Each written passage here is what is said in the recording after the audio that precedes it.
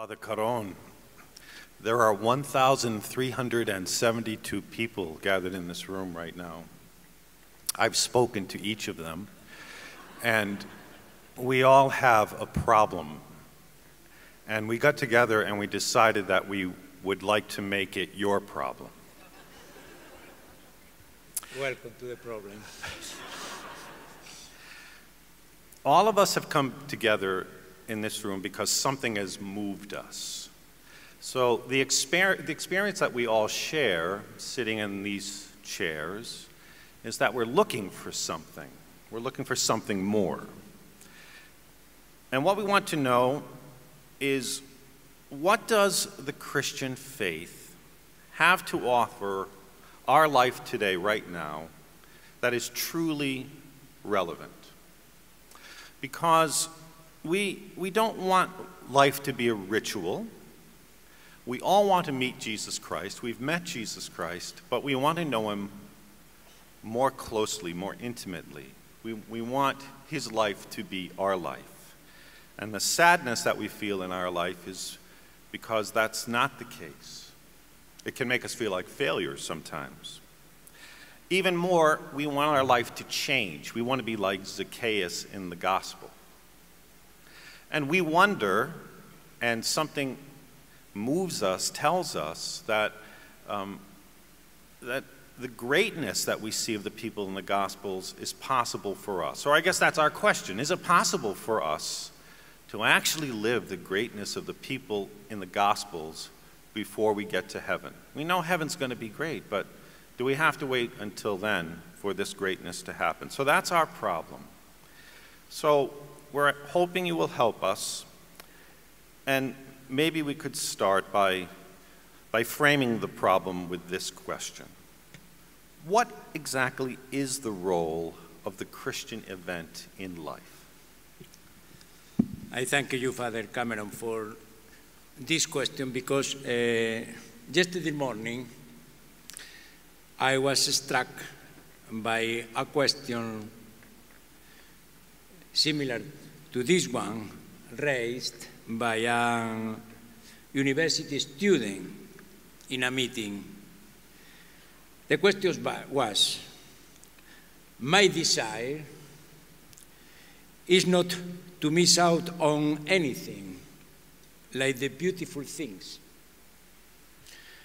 I think that this way of expressing the longing we are looking for, the longing we have, every one of us, is a beautiful expression of this. Because we desire not to miss out on every beautiful thing that happens along the way of our life. Who of us wouldn't agree with this student? Everyone's desire is not to miss out on any beautiful thing that happens in their life. In front of a question like this one, each one of us has to decide whether to take it seriously or to forget it. This is the first decision that every one of us has every morning, every moment of life, to take seriously this urgency, this human longing for something. And if one person takes seriously this question, all of a sudden life becomes full of intensity, of curiosity, full of this urgency of finding an adequate answer to this kind of question. This seems nothing. But if we don't have this longing for something, everything in life becomes flat, without interest, because we don't wait for nothing. So, we wake up in the morning without waiting for nothing, because we have decided that there is nothing interesting in our life, or in the things that can happen along the day. So, what could be the interest to awake every morning? If we take seriously a question like that, waking each morning, go to work or to study, to meet people or to read a book, is a possibility of look for an answer to this question. How not to miss out on the beautiful things that happens. Because that generates a curiosity in us, an attention to every hint that reality can offer us to respond to this question. We start to live everything with this longing for not to missing out on any beautiful thing. These inner desires becomes the criterion of judgment, because it's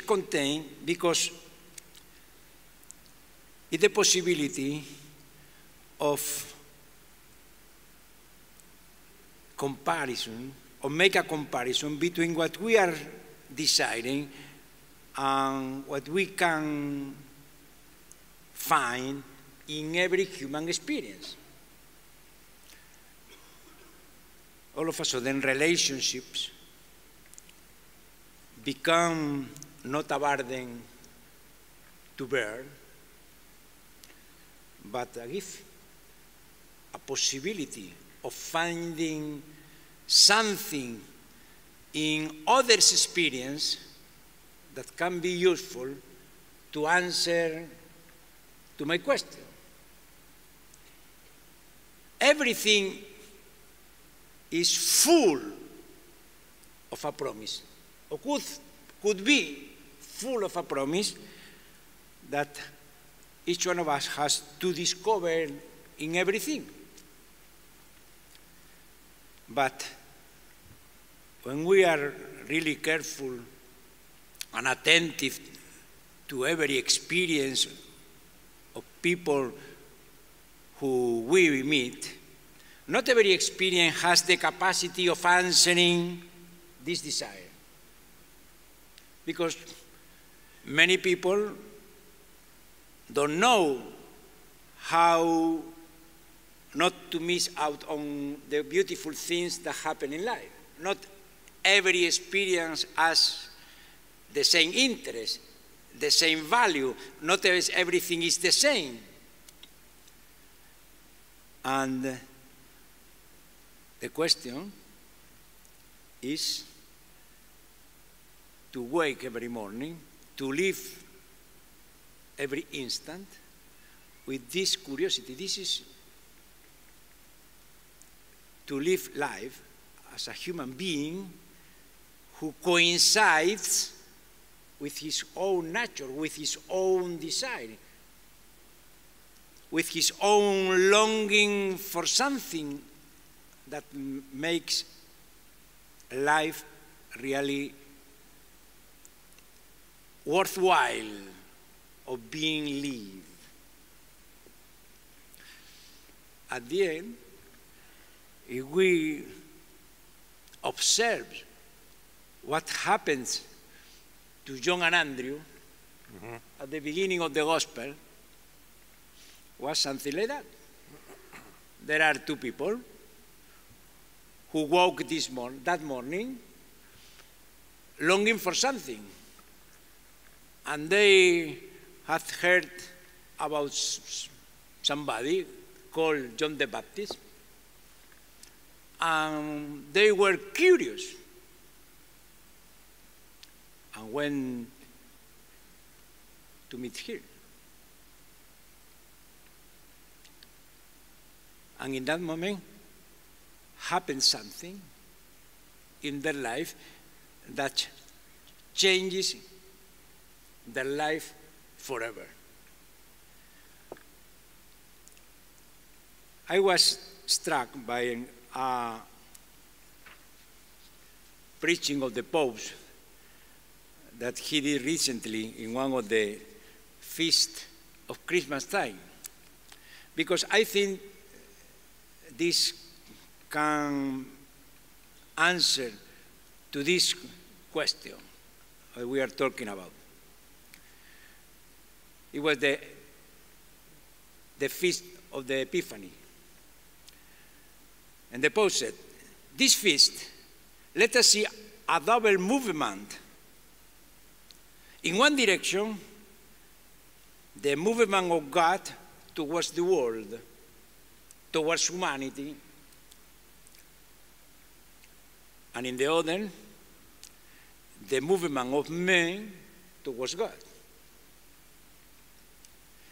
Let us think of religions, of the quest of truth, the journey of the nation toward peace, interior peace, justice, freedom, because all of these are our desires in a part of our heart. It's like this movement of each one of us has been answered for another movement of God towards us to meet this movement of our heart and answer this longing for happiness, for justice, for freedom. And this double movement, said the Pope, is driven by a mutual attraction. What's it that draws God? It is love for us. We are his children. He loves us and wants to free us from evil, from sickness, from death, for burden, because without interest, life is really boring, to bring us to his home, to his kingdom.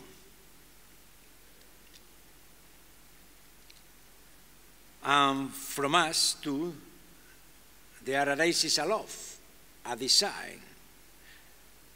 The good always draws us. Truth draws us. Life, happiness, beauty attracts us. Jesus is the meeting point of this mutual attraction. This is the meaning of this Christian event. Jesus is the meeting point of this mutual attraction, of this double movement of God and of us. He is God and man, Jesus, God and man. But who took the initiative? God always. God's love always comes before our own. He, seeing this longing for him, for happiness, that we are not capable of answering by our effort, by our projects, by our attempts, God has had pity on us and has moved towards us. to find this longing for fulfillment that every one of us has in his own heart. He always takes the initiative. He waits for us. He invites us. The initiative is always his. This is something that Pope Francis emphasizes every time he speaks to us. This initiative of Christ towards us, this first movement,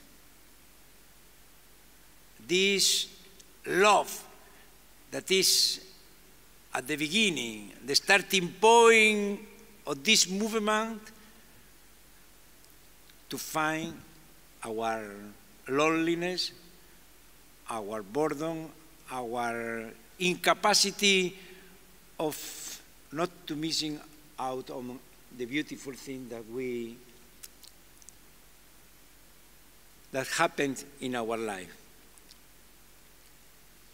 And this is the interest of Christian event for life. Is an experience that we can see in somebody, the first of all in the humanity of Jesus, in a man who encountered John and Andrew the first time, and afterwards another, and this event has arrived to us through somebody in which we can see a possibility of living life in such a way that we can't miss out on every beautiful thing that happens in life. The desire that every one of us is to meet somebody like him. Somebody in which we can recognize now his presence that can save everything we want to save, everything we want to keep with us forever. All the beautiful relationships that happens in our life, all the beautiful things that we want to keep with us forever, but that we are incapable of keeping it because it's impossible for us to maintain in all his freshness, in all his beauty, everything that happens in our life. And we need the help of somebody greater than we have, in which this event, this desire can be really fulfilled. So the student that you were speaking to is very much like, or I should say the Magi are very much like the student. Yes. So, because they had this longing, they had this urgency, they were driven by it. They woke up in the morning, going to their jobs, really looking for something more, and then one day they looked into the sky and they saw this beautiful star, which is a kind of an event, and they decided to pack their bags, to kiss their wife goodbye, to gas up the camels and head east, or west, I guess. They were east. So this longing, this urgency that you're talking about, this is not just for Christians then? No. It's for every human being. For every human being, because each one of us can look at himself or herself. Yes. And discover if this longing is his or her. Yes. Because who doesn't desire to have in life the possibility of keeping the most important things that happen in our life? Yeah. For instance, if somebody loves another one, who doesn't desire not to keep this love alive forever. That these beautiful things can be always alive, not only something that happened in a moment and after a while fade away. Yes.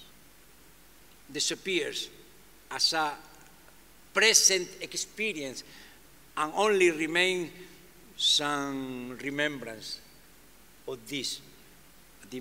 Instead of some present event that involves all our life, is only a remembrance. For these people, for this experience of many of us, springs out this desire of not missing out on these beautiful things, because we are not capable of maintaining alive the most important thing that we are in our life. We can start working with a desire of fulfillment. Yes. We are really lucky when somebody offers us a job.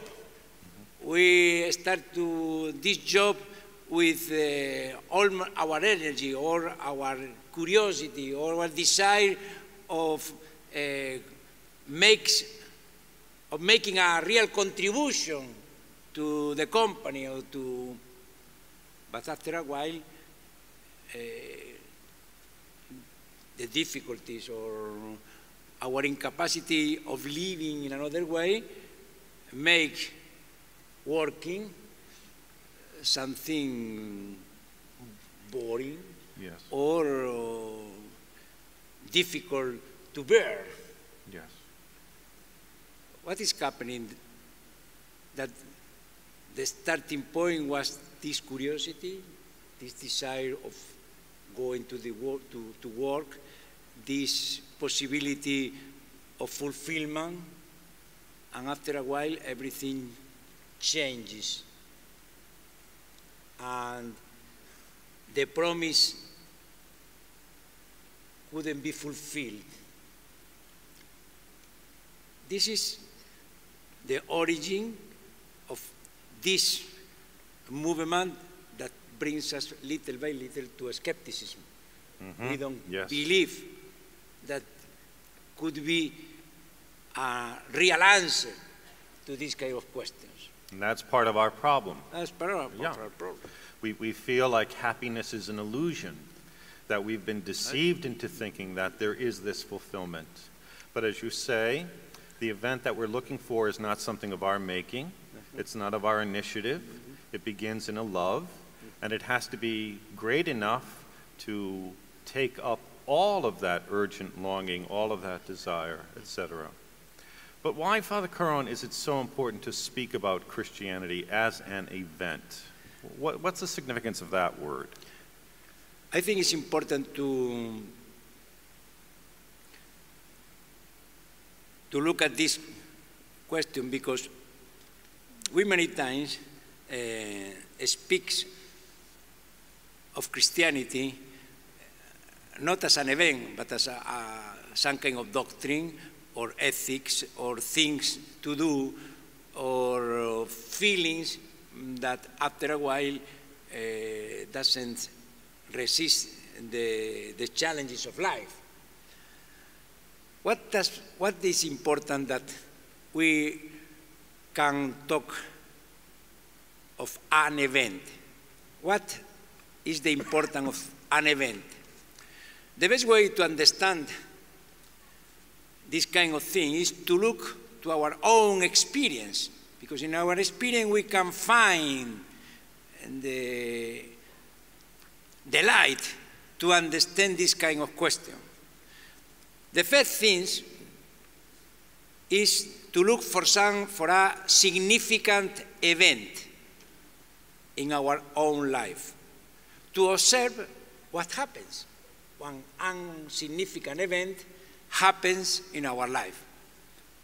The most common event in which we can see the relevance of an event in our own life is falling in love, for instance.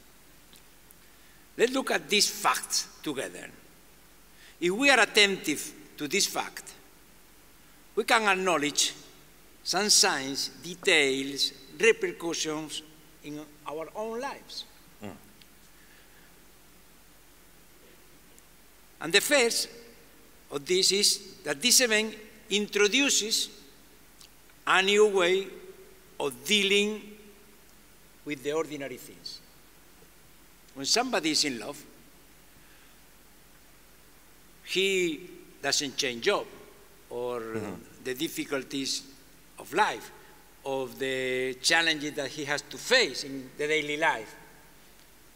Everything remains as before, but something new is happening in the way of dealing with this kind of challenges that he has to face in the daily life. Like relationship, job, circumstances, or challenges we have to deal with. This newness is so evident in somebody who is in love that people around us realize of this newness. To the point that many times somebody asks us, "Are you in love?"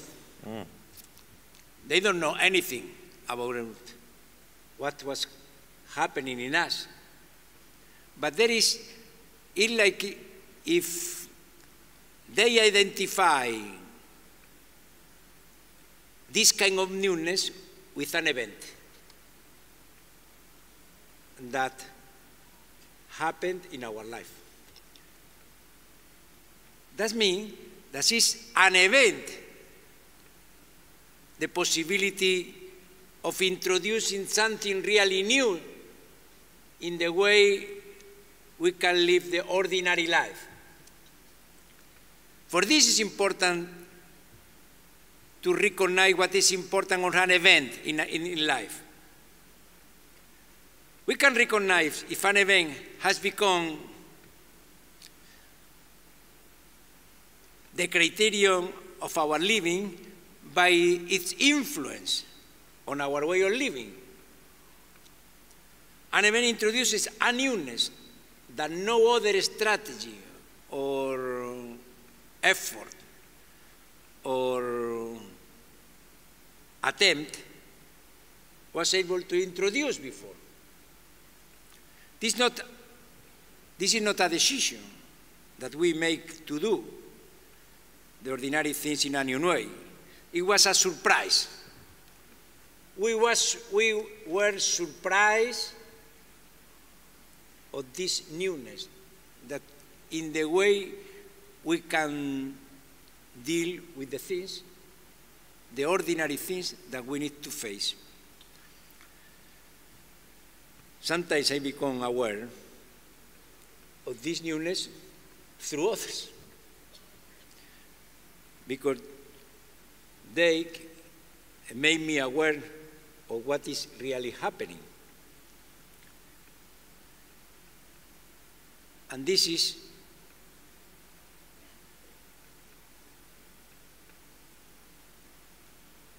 the reason, because many times we are expecting some event in our life. We are expecting for something that can really introduce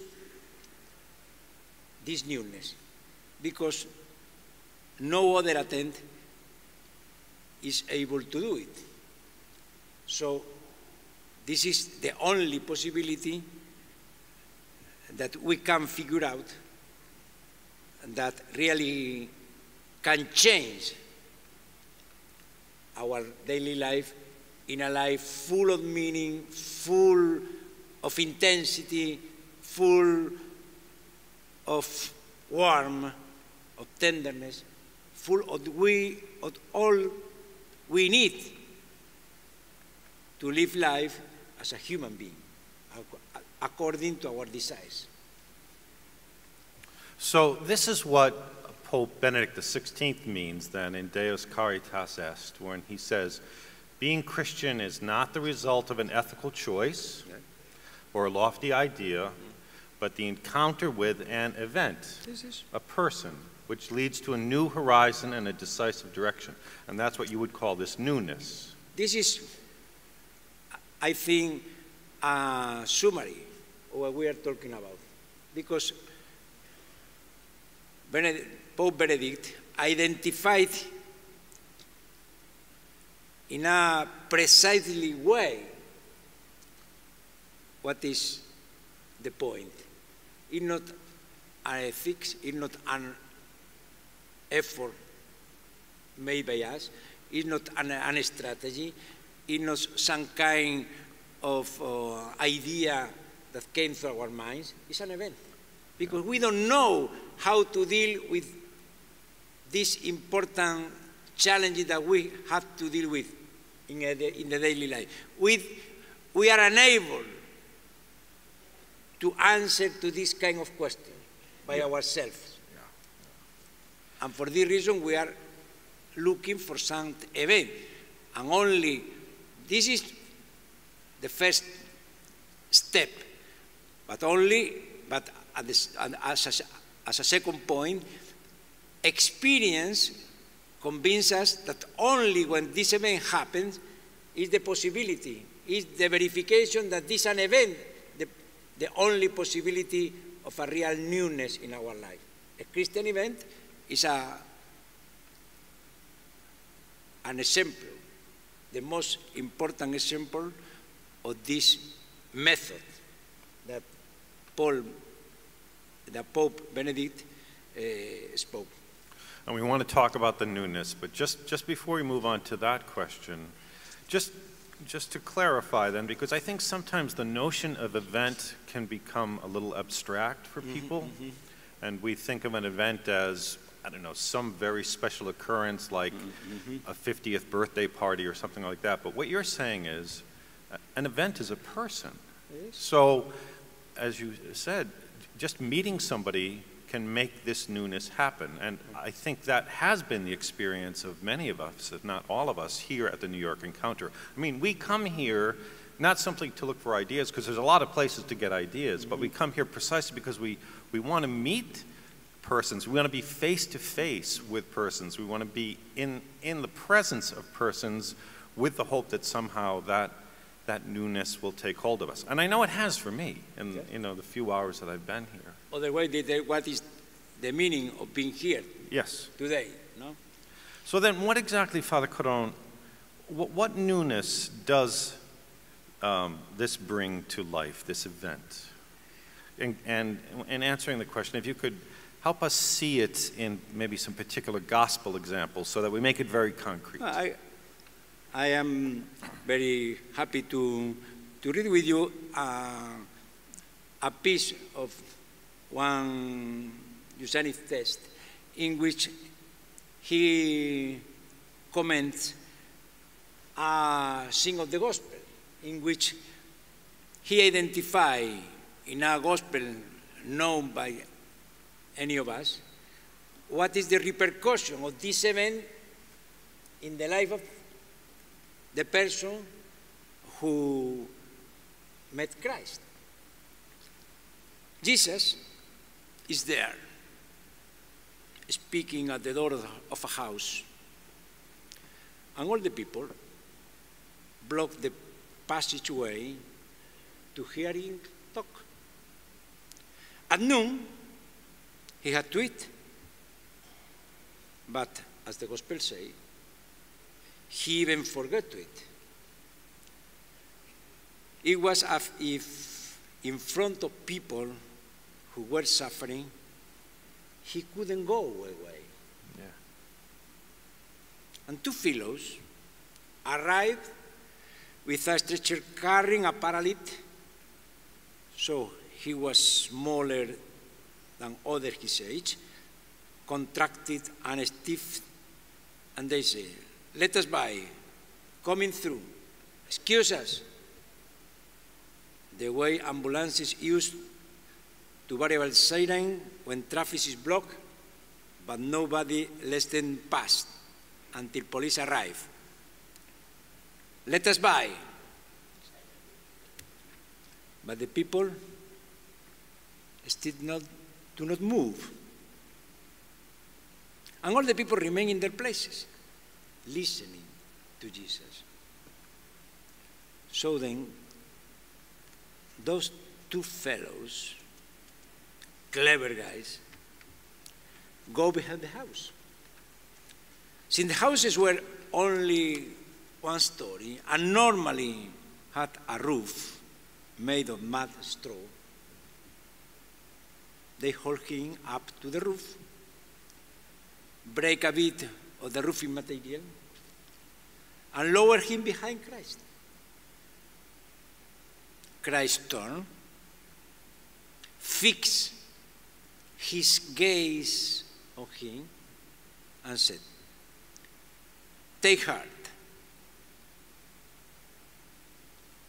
Your sins are forgiven. With great acumen, with his acumen, Jesus sensed the depression and moral weakness that normally accompany long illness. The man had been paralyzed for 20 years. And this is an observation that is quite true psychologically. Afterwards, he heals him as a challenge to Pharisees who were there in front, scandalized because he has said, take heart, your sins are forgiven. But imagine that fellow getting up from his bed. Imagine that paralytic who finds himself freed, standing, who is there among people like everyone else. Everyone looks at him with curiosity, a bit frightened because of the strange supernatural fact, strange at least, that happened in their midst. Then that man will follow him, will understand many things that he said. In any case, the main thing was comprehensible to everyone. He said he was the Messiah. What happened afterwards to this? That his relationship with God, the way he would pray that evening, the way he would go to the temple next time, the sentiment of life that he had when he saw the sunset or rise. Mm-hmm. When then he went to work every morning with his soul full of gratitude for the forgiveness, and with his soul overflowing with mysterious fear and trembling toward this mystery of God who reached all the way to him in that man who had healed him. In short, the sentiment toward Jesus, the way he said Jesus, the way he went together with the others to the village to announce the kingdom of God, to become friend, the way he thought about his past life, the way he had treated his family members, the way he treated them now, were all actions that started from a consciousness of himself, from a sense of his person, from a physiognomy that was shaped over by this event. It's impossible that something like this happen in the life of a person and cannot shape the way of dealing with the reality. Not because I had decided to look at the sunset in another way, because I can't look at the sunset without having in my eyes what was happening yesterday. This is an event that builds my own eye. I am the same than yesterday, but different. And when somebody meets somebody like him, it's impossible not to recognize that something was happening. What's happened to them? What's happening to you? What has happened to you? And this is the possibility of touching now, like before, Christ as an event. Not as a preaching, not as a doctrine, not as an ethics, but teaching in a human being, in the way of dealing with the whole thing, with the ordinary thing, with the sunset, or the waking in the morning, or going to job, or meeting people. Everything is determined by this event. No other things, no other theory, doctrine, ethics can change life like this, like an event like this. And all this newness is not the result of a decision. It's that I am determined, I am shaped by this event that changed my life. This is Christianity, not something that I learn and afterwards I need to live or to apply. It's the newness that the encounter of Christ introduces in our life. This is another thing. Christianity is another thing.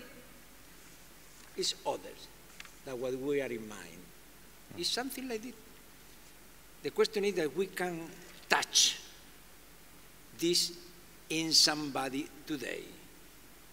Because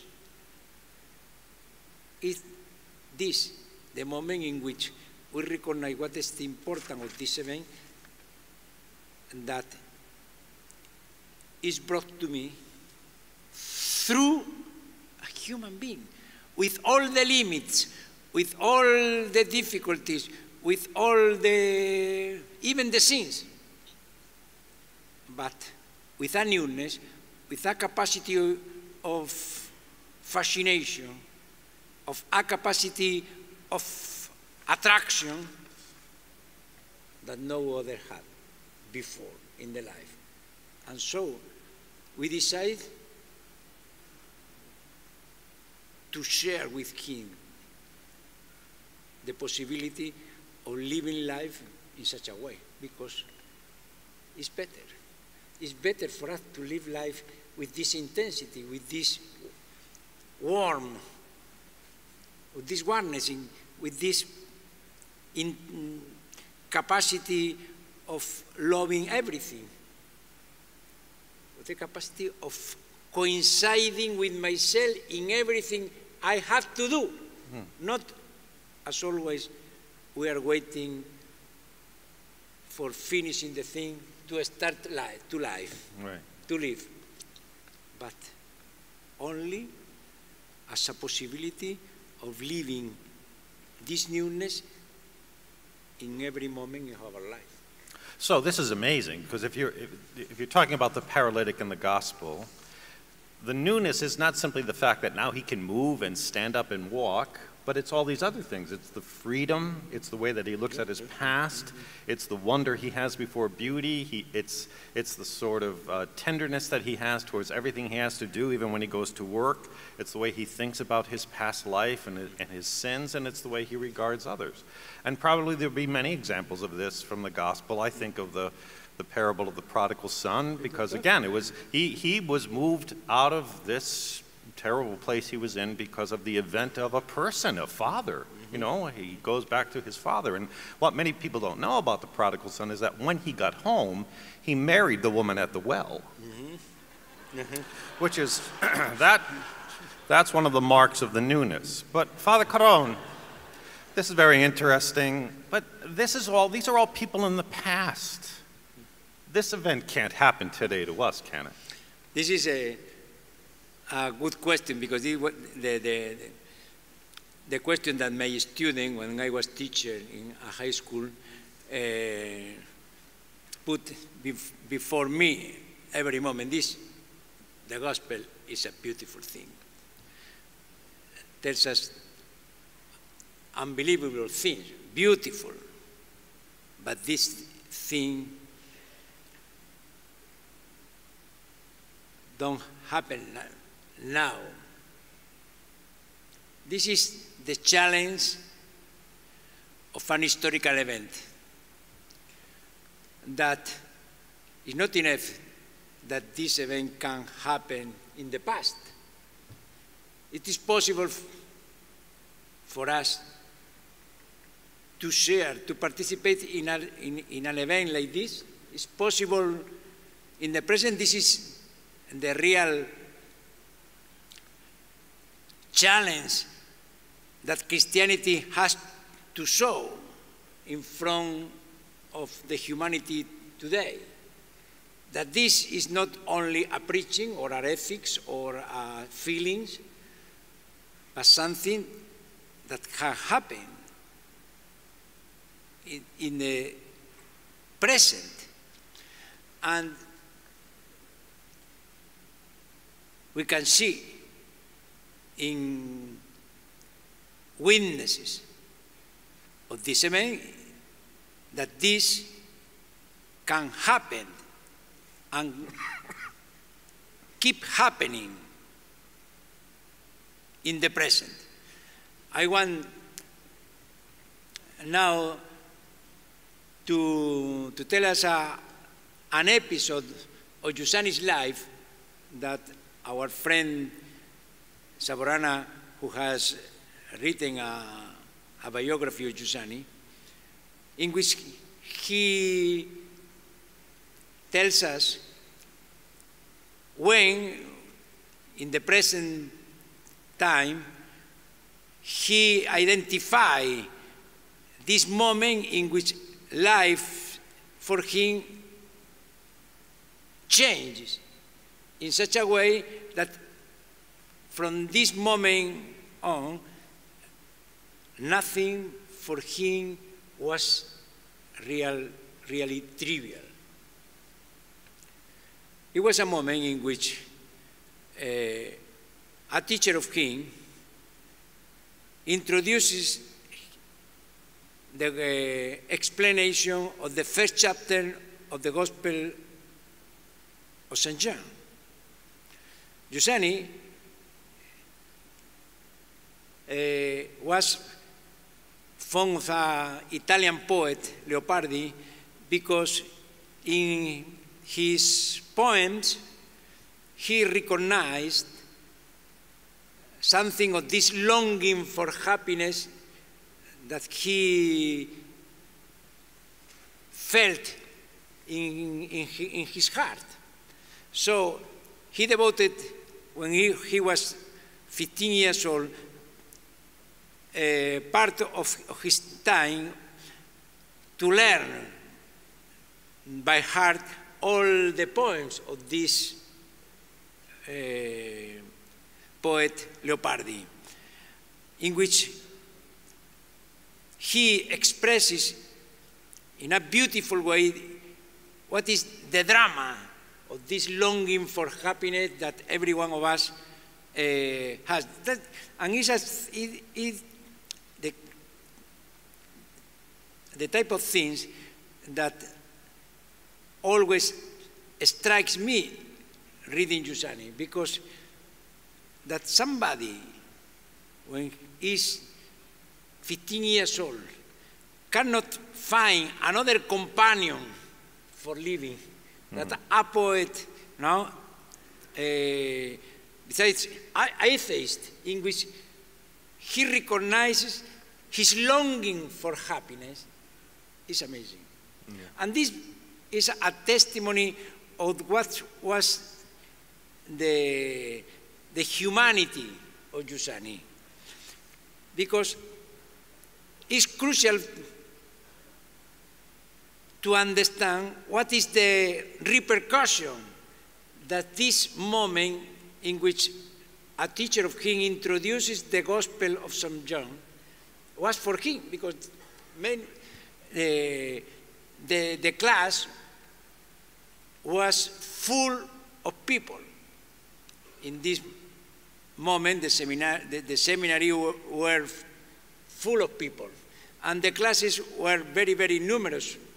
So there were many mates of Giussani that heard the same gospel, but not for all of them had the same repercussion. It's amazing. Because only if we are longing for something, we can intercept the answer. And for this, Giussani calls this day a beautiful day. Everything happened for me like the surprise of a beautiful day. When my 10th grade teacher, I was 15, read and then explained the first page of the Gospel of St. John. At that time, it was mandatory to read that piece at the end of every Mass. Oh, yeah. Do you remember? Because you are a little old. Thank you. Thank you for reminding me. Now, when I was a little... You get discounts at Dunkin' Donuts, so. Therefore, I had heard this gospel thousands of times, and nothing happened. But this day, the beautiful day, came when my teacher, my Professor Corti, Amang, explained the Word of God. That is, the Word in which everything consists was made flesh. Many of us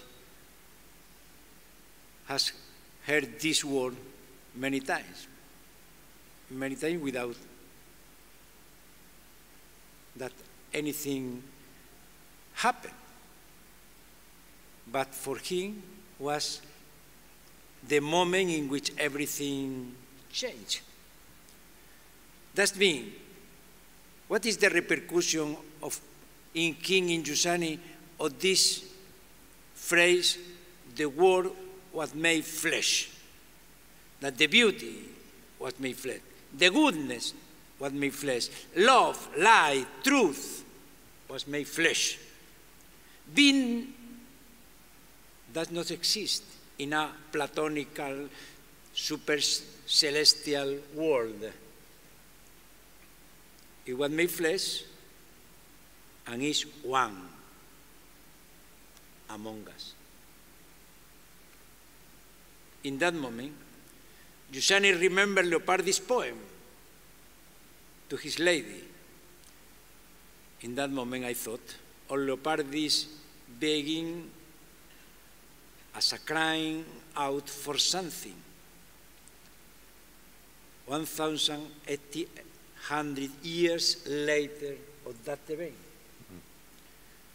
And that had already happened and St. John has announced, the Word was made flesh. But what is the repercussion of this event in Giussani's life? It's only a sentimental one, that after this moment, nothing happened. Going back to this incident 60 years later, Giussani said, I was a young seminarian, an obedient, exemplary boy, and nothing happened. But one day, something really happened that radically changed my life.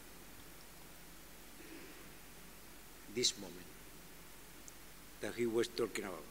My life was literally invested by it as a persistent memory that assailed my thought, as an incentive to reevaluate daily banality. From that moment on, the instant was no longer trivial for me. The instant, the importance of the instant, every instant was significant for him. For that moment on, the instant was no longer trivial for me. Everything that was. So, everything that was beautiful, true, alluring, fascinating, or even only had the possibility of being so, found in that message his reason for being. And that reason for being was certain because it was a presence. One that gave hope that everything could be embraced. In that moment, he found answer to the question of my friend on the university. Giussani have found who can keep every beautiful thing that happened in life. Everything that was beautiful was made possible to keep forever. This is the result of an historical event like this that introduces a newness that even after 60 years he remembers like the crucial moment. It's like we were talking about the Gospel of John. When John met Jesus and write the Gospel after 60 years, he remembered the moment, the place, the hour in which that event happened. This is a significant event who introduced this change that Pope Benedict speaks of. This is what we are looking for. An event that is not the result of an effort, that we can recognize that we are not able to do it, and to sustain one after another of the day of our life.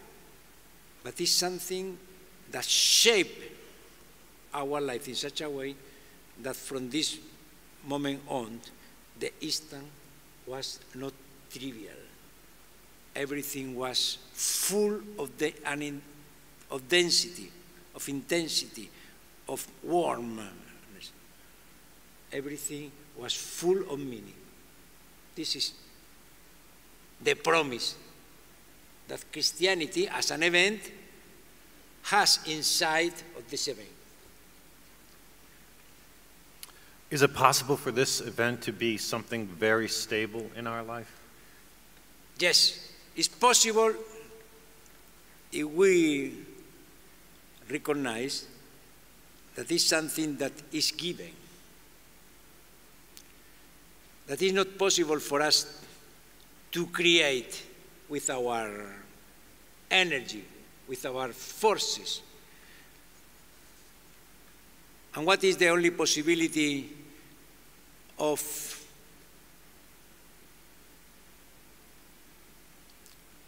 keeping with us this newness? Only to receive it continuously. If there is some place in the world in which this event keeps happening, in only in the contemporaneity with this event, only this newness is such a gift that only if we are in touch with the origin of this event in the history, this event can become more and more stable in our life because we are always taking part in this event. The question is to identify what is the origin. This origin is not an idea or an ethics or an effort, because this origin is a place, a living reality in which this keeps happening.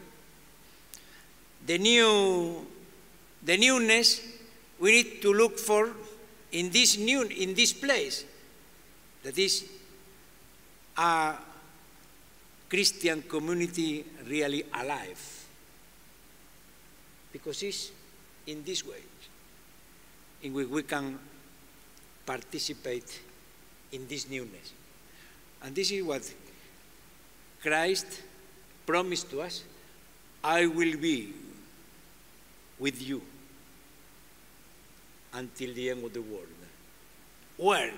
He is with us until the end of the world. Where? In a place, in a living reality, that this is the life of the church, in which we can be awake and awake, reawaking in our life. And in this being reawakened, we can participate in a stable way in this newness, because we are receiving constantly this newness. If we are, as a beggar, going every day, asking for what we can't produce, and only we have to receive. And we need to be so aware of this nothingness that we are, that only returning to this place in which we can receive it, we can share, we can participate in this newness.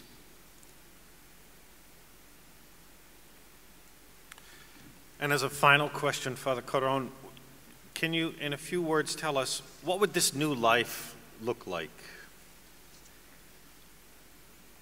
If we accept to allow Christ to enter in our heart,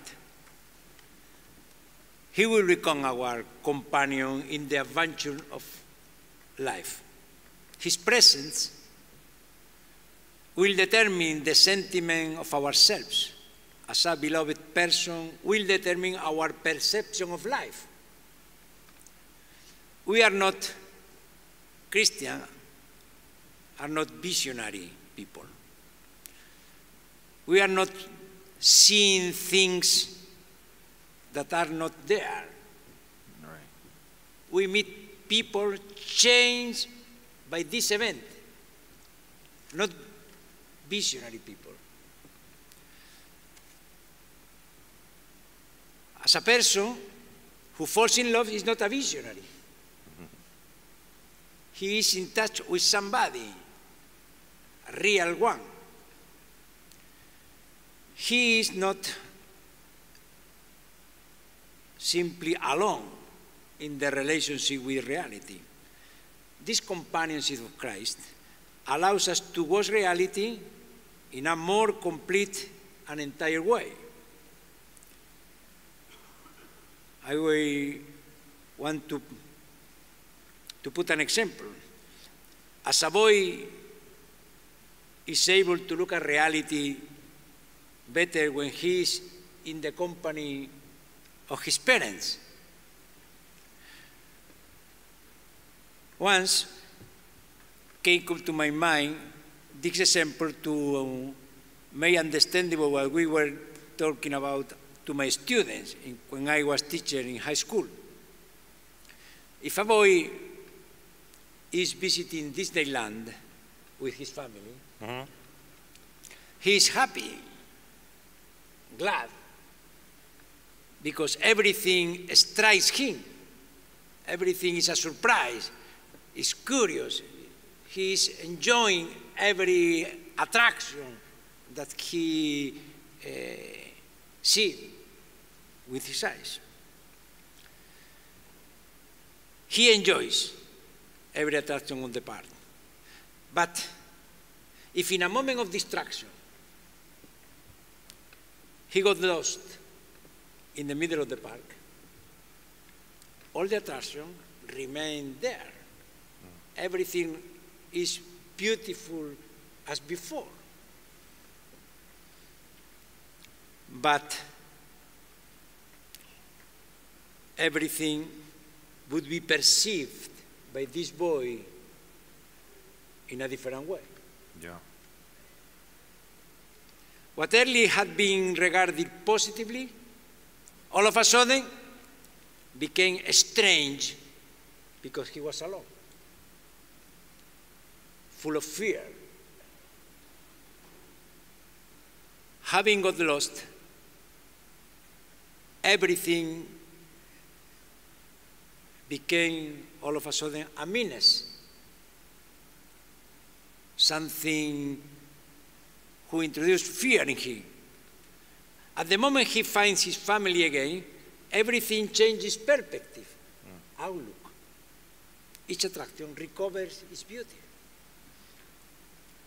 Beauty prevails over menace. And the boy starts to enjoy everything again.